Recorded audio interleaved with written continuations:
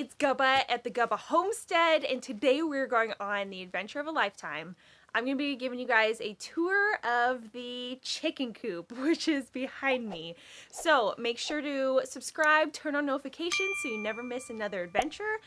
And when I say this is going to be an adventure of a lifetime, it literally is going to.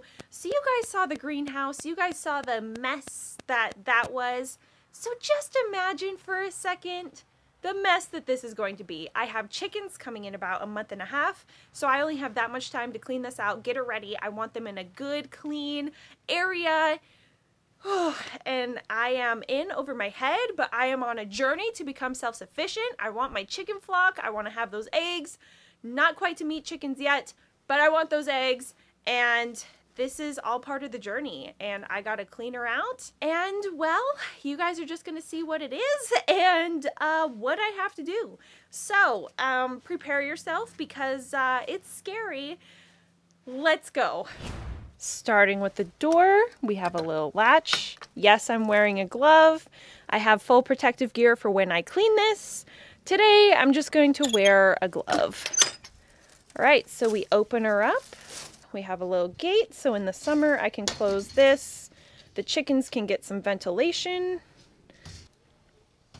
We open up, and this is what it looks like when you walk in. This middle hall, I'm not quite sure what is behind there. It's just an old leftover wall. This hasn't been insulated. There was some old insulation up there, but this is what it is, and this is an old dog bed and bowl. This used to be used to house dogs. Oh my goodness. Old straw, all that needs to be blown out. So you come in.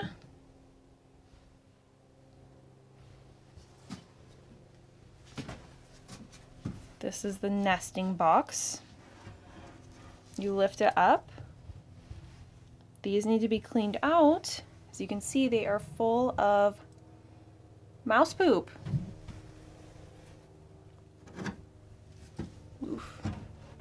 I'm not wearing a mask right now, but when I clean, I definitely will. That is all mouse poop. Ew. So,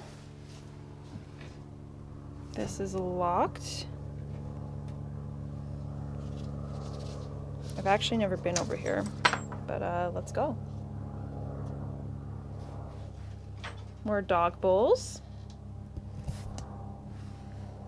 Insulation. All of the windows were shattered because heat lamps were in here, and I guess it got too hot on a super cold day. This will have to be cleaned out. That's where the chickens will go out right there, up and down. This looks like it was the old roost. Nesting boxes. I'm gonna build a tiered roost. But oh my gosh, there's so much mouse feces! Ah! I'm like dying right now. From the middle and over to here. This, I don't know if this was for the dogs, if this was old for the chickens, but it's just a bunch of hay that needs to go bye-bye. I don't know if I will use this side, as this has the chicken, oh my gosh, the chicken nesting box. There's another chicken exit right there, unless this was just sod for the dogs. I'm unsure. Dogs, I don't know. I could insulate it after I clean it. This needs new chicken wire because it's broken through. Oh my gosh. I just still can't get over this in here. I can only imagine what's behind there. I don't even want to know at this point. Okay, we gotta go. Let's just go look. I'm gonna send you guys back there.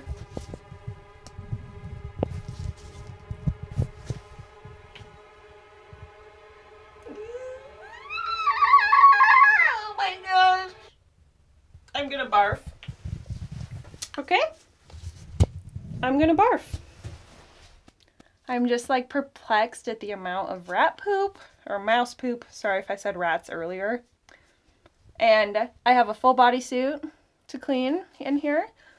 I have my goggles and N95s because, well, you guys saw the amount of mouse poo.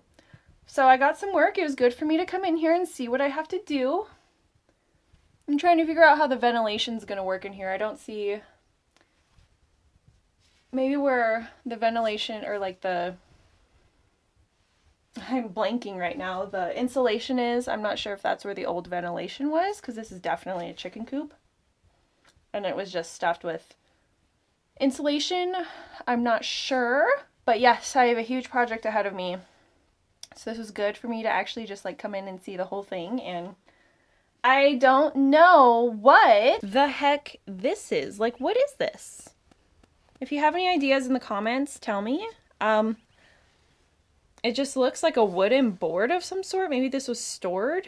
And yeah, the windows are cracked, and I think they just like shove stuff in it to help the windows. But you know, if I insulated this and then drywalled and all that, it would actually look really nice. So there's a lot of potential. I hate that word because that's what I'm told so much. There's a lot of potential. Here's heat lamps that I do not plan to use. These are dangerous. Don't use those in your buildings outside. Too much of a risk. It does have electricity, so that's nice. And, wow. Okay. How many, let's see. So I have 1, 2, 3, 4, 5, 6 nesting boxes. I kicked up some dust when I shut the nesting box top. So I like was sprinting to get out of there because I don't have my N95. And maybe I'm a freaking wimp, but I'm also super careful. I don't want, you know, the mouse poop flying into my lungs. And I am just like, wow, I got a lot to do in there. But just taking a shop vac, vacuuming it all up, maybe like power wash it. If you guys have any ideas, please let me know in the comments of like freaking just cleaning the crap out of this and sanitizing it. I also plan to do pine shavings for the floor. Read a lot of great things about pine shavings for the floor. It's sanitary. You can use it as compost later on. Easier to clean than straw. Straw gets wet and goopy, so I'm not going to do that. This is where the chickens will be happily running out of into their little chicken run, which also needs to be cleaned out. Chicken run goes on for a little ways down there. And it has these extra fences, which I said I will use to reinforce the chicken run. And along with everything else in this property, this chicken run also needs to be cleaned up. Don't know why there's a divide, but this is the divide. And then this looks like this used to be the old gate that would go right here and divide the two runs. So I'm just gonna make it one big run, I think. The chicken run enclosure is only about 4 feet tall, and I want to bring it up about 2 feet because predators are, I just don't want to risk anything. Foxes, coyotes, all that stuff out here. And then I'm gonna put string to crisscross over my chicken run because there's so many hawks and eagles, so they don't like to dive into something that isn't like a straight landing. Like string crisscross makes it harder for them to find a way out. So that is what I will be working on. Another amazing thing that I have right here is water access with this hose well bib that is right next to the access for the chicken coop. I can just come out here and get water. I don't have to lug it from anywhere. Just turns on. This is a little rusty up here. I use it for watering and whatnot, for getting water for the dogs. But that's not a big deal. WD-40, just replace this handle and anything else that needs to be replaced. But so happy I have this right here. So I have a lot I gotta do. Gotta clean this out before the chickens get here. I'm getting 9 hens and a rooster. I want it ready to go. I'm gonna be building the roost, doing the pine shavings for the floor. The windows, I might just cover with tarps for the time being.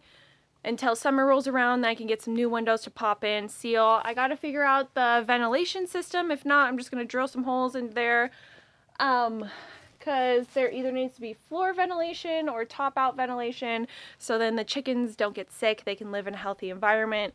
The chicken run is only about 4 feet high right now, so I need to reinforce it and make it about 6 feet high, which I have fence around the property that I'll be doing that with. There's also a fence in the chicken run, which I believe the chicken run used to be divided into two, like the chicken coop is, and they had 2 different flocks of something, or they kept different flocks. I'm not quite exactly sure what that was all for, but yeah, I am so excited. My journey is self-sufficiency, so make sure to comment down below what you think. If you have any cleaning tips for the chicken coop, please let me know, because it is scary.